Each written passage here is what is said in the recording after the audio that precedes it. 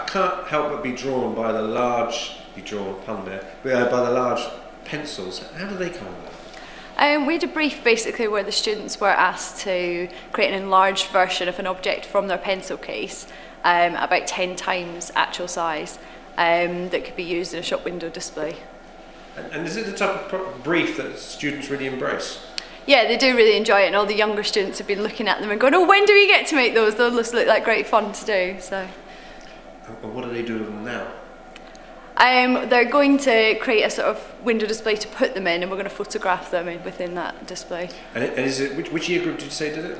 It's year 9s and 10s that are doing that. So is that part of the GCSE curriculum? Part of BTEC, yeah. Part of the BTEC? Yeah. What feedback do they get, and how can they improve, say, between mocks and the actual day of the exams? They don't actually do an exam in BTEC. It's all kind of done on coursework, and what we do is we sort of mark their work and we give them an initial feedback that they then look at the comment and look at the mark they've been given, and then they're able to improve on it based on the comment they're given and told sort of how they can improve it. It might just be a case of adding more tone to drawing, or it might be a case of adding some finer detail to the end of their pencil or something like that.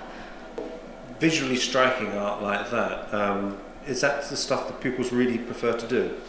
I think different pupils prefer doing different things. I think a lot of them do really engage with doing that kind of more 3D work, but some of them prefer doing more graphic sort of type things as well. Not having an exam, taking away an exam at the end of a course, does that take away its value?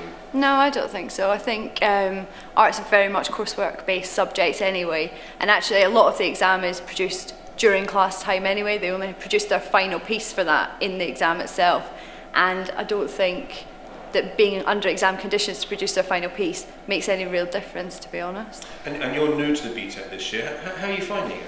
Yeah, I think it's good, yeah. I don't think it's that much of a difference. I think they still cover the same sort of things as they would within GCSE as well.